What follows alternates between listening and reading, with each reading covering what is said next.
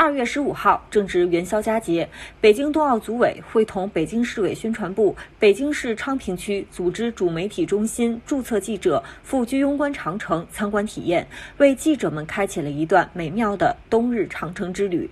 当天中午，记者在居庸关长城山脚下看到，巍峨的长城沿着山峦绵延起伏，在白雪与蓝天的呼应下更显雄伟壮观。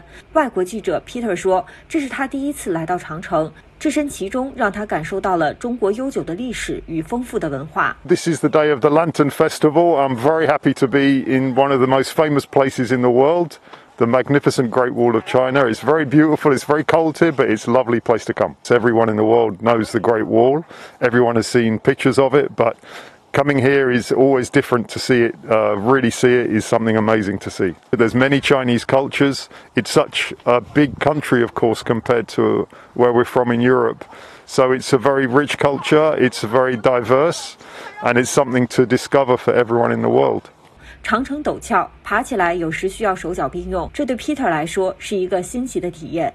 It's good, it's better than going to a gym, you know, it's much more healthy, and we're outside and we're all enjoying it. But it's amazing that after so long, it's still in very good condition.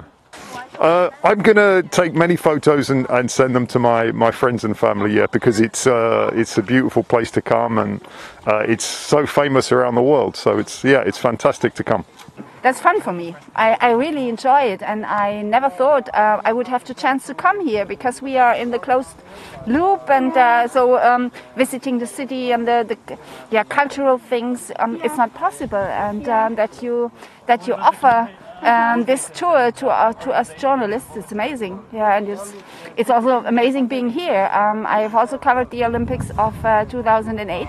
I didn't have time then to come here, and so yeah, it's great to experience it now. 外国记者马蒂娜说，她在北京冬奥会主媒体中心接触到了太极拳、中医等一系列中华文化。这次长城之行更是让她印象深刻。她说，这就是奥林匹克运动会的魅力，将东道主国家的文化与世界相连。I am really excited to be the part of this tour.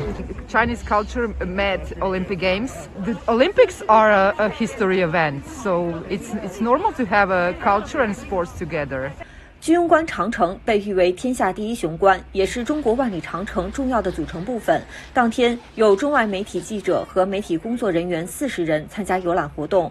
据悉，本次活动严格执行北京冬奥会疫情防控管理规定，在闭环景区参观，全流线点对点闭环管理，完全与社会面分开。